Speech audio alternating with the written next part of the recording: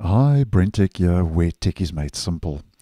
So, a month ago, I posted letting you know and giving you a 30-day reminder that Windows 11 22H2 will reach its end of support this month on the 8th of October 2024. And as you can see, today we are on the 8th of October, and later today in my region, we get our October Patch Tuesday updates rolling out, which will be a mandatory compulsory update.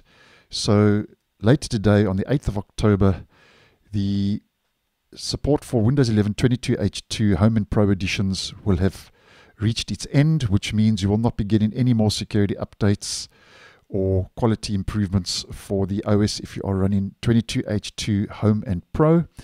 And this will also include the Enterprise and Education editions of Windows 11 21H2.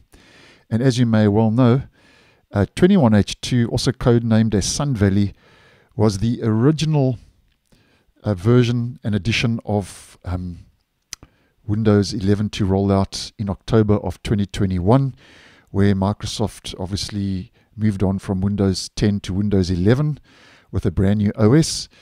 And editions like Home Pro, Pro Education, and Pro for Workstations of 21H2 reached their end of support on the 10th of October last year in 2023. So this fits into the life cycle of the different editions and versions of the Windows OS.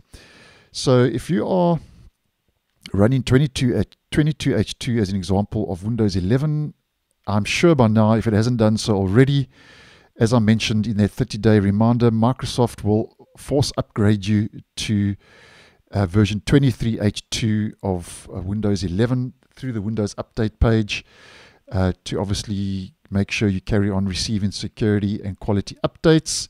So just giving you a quick heads up, because the 21H2 Enterprise and Education editions now are completely at the end of their life, so to speak, and are no more. So 21H2, the original release, is no more. But if you are running 22H2 Home and Pro, you're also out of support later today, and that means the Enterprise and Education editions of 22H2 will also be supported for a while longer. But just giving you a quick heads up, and just on a side note, if you do not know what version of Windows 11 you are running, you can head to your search, enter WinVer, hit enter, and this is the About Windows menu. And yeah, you'll see your version. I'm currently on the latest stable release, 24H2. So if you are on 21H2 Enterprise and Education or 22H2 Home and Pro, then obviously you need to make a plan, because Microsoft is going to be moving you along. So thanks for watching, and I'll see you in the next one.